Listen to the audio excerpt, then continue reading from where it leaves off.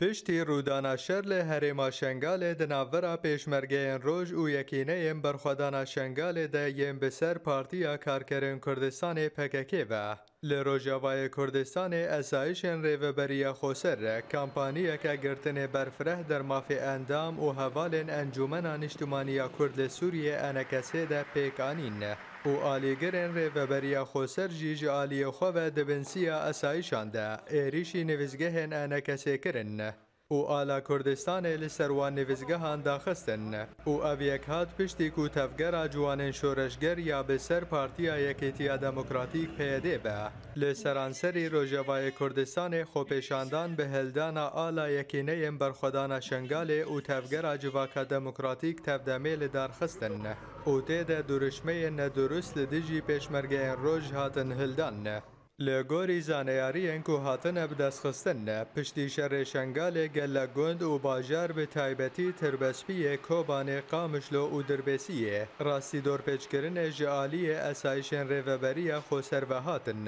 û di vê kampaniyê de bêtirî sî endam û alîgirên ENKSê û Partiya Demokratîk a Kurdistanê li Sûriyê PDKSê hatin binçavkirin. Herwiha di berdewamiya kampanya girtinê de ji derên xwecehî dane zanîn ku tevgera ciwanên şoreşger ya bi ser PYDê ve di heyama xwepêşandanan de êrîşî nivîsgehên ENKSê li Tirbespiyê, Qamişlo û Dirbêsiyê kirin û semyanên wan nivîsgehan têk birin.